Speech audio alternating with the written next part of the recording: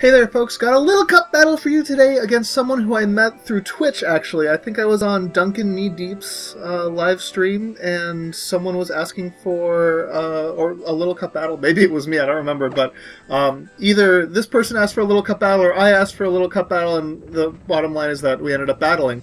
So yeah, that was kind of cool. I'm getting battles in a whole bunch of places now. That I wasn't really expecting to before. I'm actually surprised that I've been able to get as many Little Cup battles as I have been. You know, Little Cup was notoriously hard to get in Gen 5, and I really was expecting it to be hard in Gen 6, but I'm actually keeping pace to have like a Little Cup battle every 3 battles. I'm rather impressed. So, yeah, his Chicken Little, it didn't protect first turn, but it did protect the second turn, and now it's going to be at +2 speed, and the baton pass is fairly obvious. I'm a little bit concerned about who might switch out into to give that speed boost, but I think I can deal with pretty much everyone on the team, and if all he's boosted his speed, then I'm really okay with that. So he goes out into Alphonse, nice Full Metal Alchemist reference there, I gotta say, and he goes for Earthquake, but no attack boost, so I can take that fine.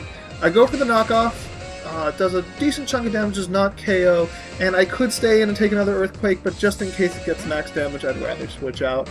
Going to go out into Usain Bolt, who I don't think is long for this team. Folks, I've been testing out replacing Usain Bolt with a Chinchou, and I gotta say, the Chinchou's doing a lot better. You know, Usain Bolt really is, I mean, like, even in this situation, so this isn't a particularly good matchup because he could have the Shadow Punch. But, you know, then again, a Chinchou wouldn't have been a good Pokemon for this position either, but then I would have just gone out into my, whatchamacall that thing? Snover. Yeah, so anyway, now out is going to come his Execute. Don't want to take the Spore, so I'm going to go out into 2010, who blocks the Spore, and I can hit him back with some super effective Ice-type moves. So yeah, I've got the Hail going. This guy's basically disposable anyway, just in case I misplay or something like that. So he actually went for the Giga Drain. Probably not the worst idea, considering all that he could have done. So he goes ahead and switches out here. That's fine. And out is going to come Chicken Little again. So I don't think, you know, granted it resists Blizzard, but nothing really wants to take a Blizzard. I mean, Blizzard does a lot of damage, and look at how low I got it. A critical hit, okay, fine. And a freeze, so that was lame. Okay, that was lame, but on the other hand, it wasn't that lame, because I have plenty of things for this Chicken Little. I really wish people would stop using Torchic, because it's really annoying and it's not particularly good. So I went for the Ice Shard just to KO it, but he protected anyway, but it's fine. One more round of Hail, and I'm even more able to KO it. So now Chicken Little is down. Oh yeah, he thought from the freeze, so that's fine. That's fine. So now Chicken Little is down, and now out is going to come his Mindfu. That's fine. We're just going to switch right out here, switch right out into my Fungus, and the worst he can do is knock me off, so that's fine.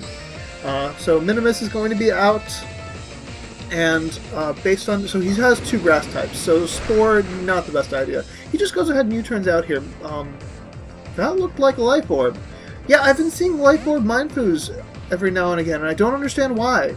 Mindfu, either go Scarf or go Violate, and really go Violate, because the Scarf set is not that good. That's just my opinion. Gonna switch out here, and gonna go out into River. Now granted, you know, River doesn't want to take a Blizzard particularly well either, but it's better than any alternative. He actually goes for the Hidden Power. I'm thinking, okay, and that did a lot of damage. Super effective Hidden Power, so that would not be Hidden Power Fire. Not exactly sure what the deal is there. Anyway, just get a little bit of residual damage off on it, and the Hail ended, so he actually sent out his Snover at the exact wrong time. And this was kind of a... Oh, I thought he might have been Scarfed, so that's why I didn't go for the U-turn here. If I had... Holy... That would have been incredible. So now I'm going to go out into Cuddledom because I think I kind of wall this guy. Now granted, I can't do anything to it per se because my only move that does damage is Leech Seed.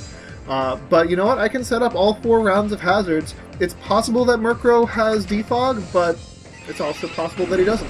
Oh yeah, it goes for the Hypnosis. Hypnosis over Sleep Powder.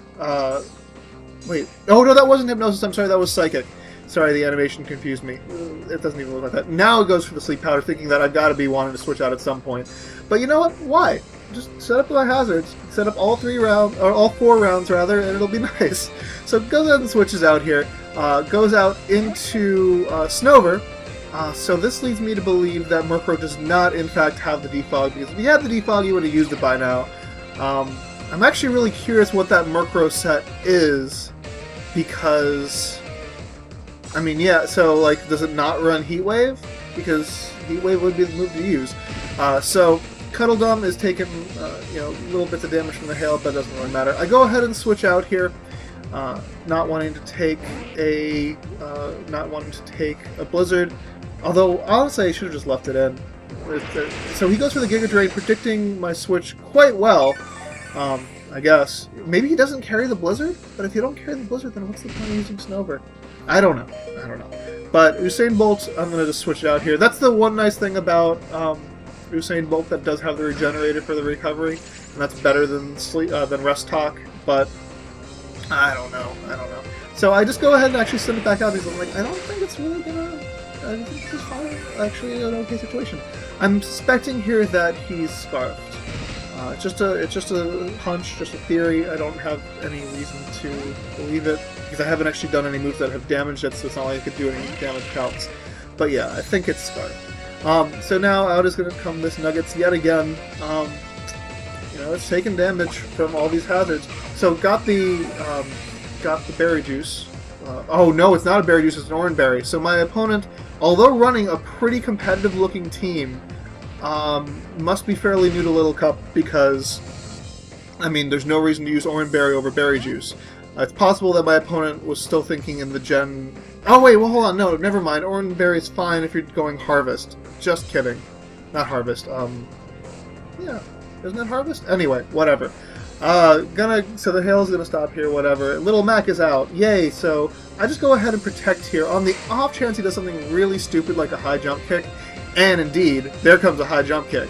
That is really funny, in a really Schadenfreude sort of way. Gonna go out into Minimus! Schadenfreude! Yeah, so teaching you new words, folks. That's a fun word to use. Anyway, another high jump kick. Minimus can take that. Actually, does a decent chunk of damage, gotta say. He's losing health with Life Orb. I think... Oh, I don't know why I didn't protect there. Oh. But, knocks off my Violate. Whatever. I go for the Sludge Bomb. Oh, right, I was expecting the switch out, because the switch out would be fairly obvious, and it would be nice to get a kill. So I kill the Mindfu. That's nice, but not the kill I was kind of hoping for. So now out is going to be this Evergreen yet again, and taking all that damage from the hazards. And at this range of health, I don't have my Violate. It might make sense to sacrifice Minimus, but I decided, let's keep it alive for a little longer. If I'm going to sack anyone, it should be Cuddledom, because Cuddledom is useless at this point. All the hazards are up. It can't attack 2 of his 3 remaining Pokemon, and honestly, the 3rd remaining Pokemon isn't the best choice either. Yeah, so this is when my opponent really realizes, yeah, I don't know what hidden power I used, but it wasn't the right one. Yeah, so missave there, that kind of sucks. So I got out into Corrin because I want to test a theory. So first of all, I think that he's Scarfed. Second of all, I think this is Hidden Power Psychic, and indeed it is Hidden Power Psychic. The other alternative, based on the super effective damage against Mindfu, would have been that it was Hidden Power Flying, which might actually make sense, but yeah. My opponent at this point realizes, especially considering I'm behind a sub, that there's really nothing he can do against me, and forfeits the match. Without even sending out Murkrow once. I will say that. That was kind of interesting, that Murkrow didn't even come out once. So I have no idea what Murkrow said he was running, but I guess he decided that his Murkrow versus my Murkrow, if mine was already behind a sub, just wouldn't have been a good matchup. So that's it, folks. Comment, rate, subscribe, and challenge, and I will catch you on the flip side. So long.